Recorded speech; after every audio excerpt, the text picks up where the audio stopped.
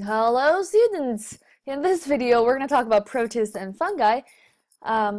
Let's get started. So these are protists. They're some mysterious little creatures, but you're going to hear some names that you're quite familiar with. Let's get started. What are protists?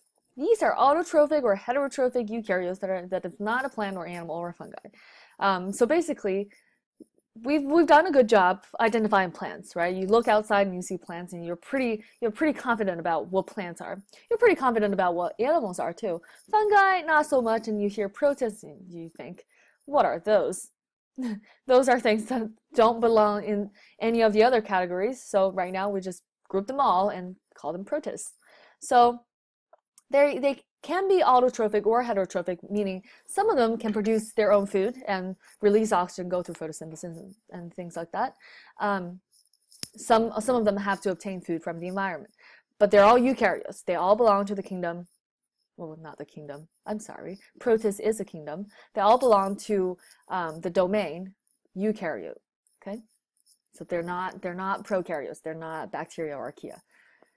Now, some protists are more similar to plants, some are more similar to animals. We're going to see a cladogram in a little bit, and you're going to see that protists are all over the place. Most protists are unicellular, just something to remember. Okay, here's some examples.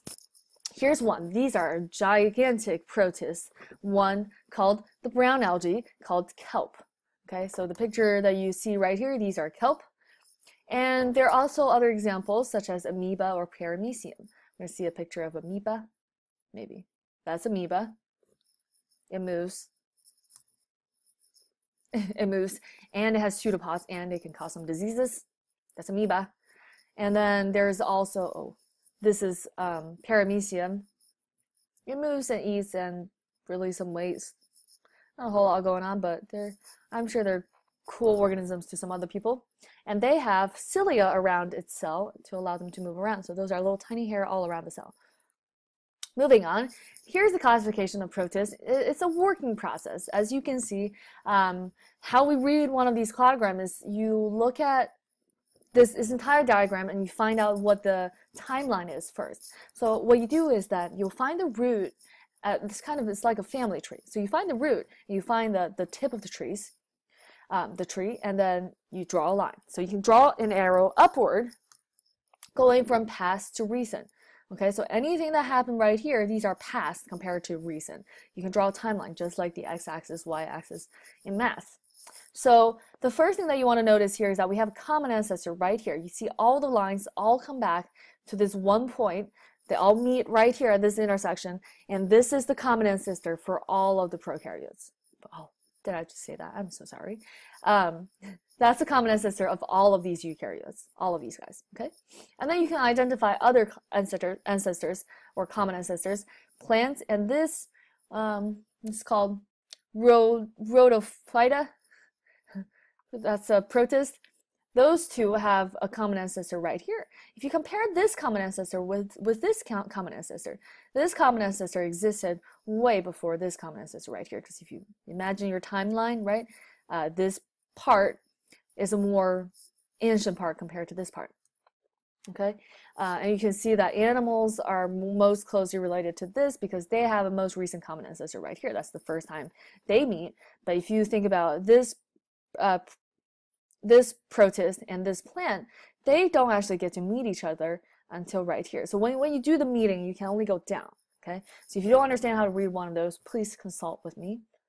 Actually, I'll be gone, but consult with me at some point. How do protists move? They can use pseudopods, which is just when a cell moves, certain types of cells can extend a part of its cell membrane to a certain direction. The cytoplasm will also flow in that direction, and then it's kind of like you start extending this one, and then your entire body follows. That's pseudopods. You can have cilia or flagella. Cilia are the little tiny hair all around the cell. Flagella is one long tail at the end of one cell. They can also do passive movement. So if a protist is non-modal, they can depend on water or air in order to move around. Some ecological roles of protists: they can feed fish and whale, and a large part of the phytoplankton is made out of protists, and they do a ton of photosynthesis, not specifically for us, but it's good for us. And then they can also support coral reef. They have they produces energy to the coral by going through photosynthesis. They can provide shelter. For example, the kelp forest can provide shelter for many marine species. Very good stuff. They can also recycle waste, but they can also do symbiosis. It's doing everything, these guys. Symbiosis. So these protists that you see right here can live in the guts of termites. Termites are not so good for us, but these guys, these protists, live in the gut of termites and help termite digest wood, which produces energy for termites. And now here's the bad part. There are protists such as a certain type of amoeba. I think that's amoeba. Anyway, there are certain protists that can cause diseases, and in this case, this protist right here, this Plasmodium falciparum, I'm sure I'm reading it wrong, those cause malaria. Now we're moving on to fungi. Fungi. What are fungi and what are their structures? Make sure you know that fungi are heterotrophs. They could be unicellular or multicellular. There's no majority unicellular or multicellular. They could be both. But they're definitely all heterotrophs. They cannot make their own food. They have a cell wall, but the cell wall has a different component compared to the bacteria or plants. Mushroom. First off, mushroom is a fungi, obviously. But mushroom is actually the fruiting body for that fungi. What a fruiting body is that it's kind of a reproduction organ for fungi. And they produce spores. Spores are the reproductive cells for fungi. So mushroom is the fruiting body that produces spores in order to allow more mushrooms to be made. So here is a mushroom growing. It's not actively spreading the fruiting bodies. Oh, it is a fruiting body. This is a fruiting body, but it's not actively spreading the spores yet. But if you look right here, we have this cool mushroom right here under the light. It's spreading spores all over the place. Oh my gosh.